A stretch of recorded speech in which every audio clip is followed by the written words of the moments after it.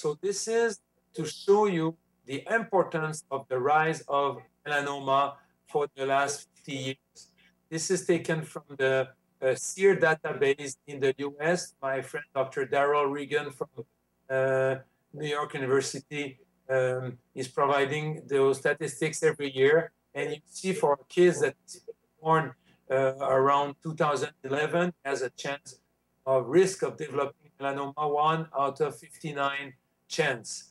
So this is on the rise. This is why we are concerned about melanoma. This is the fastest growing cancer all around the world, and that's why we are so concerned today. So repeating, fastest increasing cancer, 2 to 3% raise every year. It's a worldwide problem. In Canada, we are expecting to diagnose 5,500 cases of melanoma this year. It's going to give, unfortunately, around 1,000 deaths.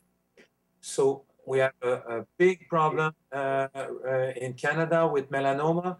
We did not talk about this cancer in the past, and this is on the rise.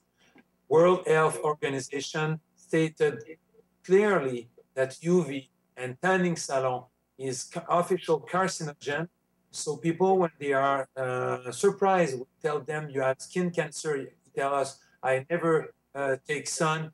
Yes, they are taking sun, and they are exposing themselves to bad UV. That's why they develop melanoma or other types of skin cancer.